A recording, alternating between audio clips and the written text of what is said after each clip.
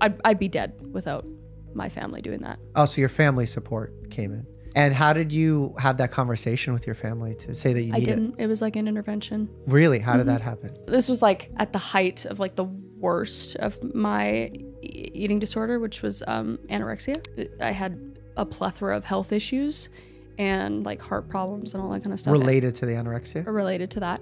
My mom had made me go into my doctor and have like an initial look over to see what was going on, gave me the diagnosis and everything. And then he had separate conversations with my parents about what was going on and basically said what I just said. Like, if she keeps going this way, like she'll die.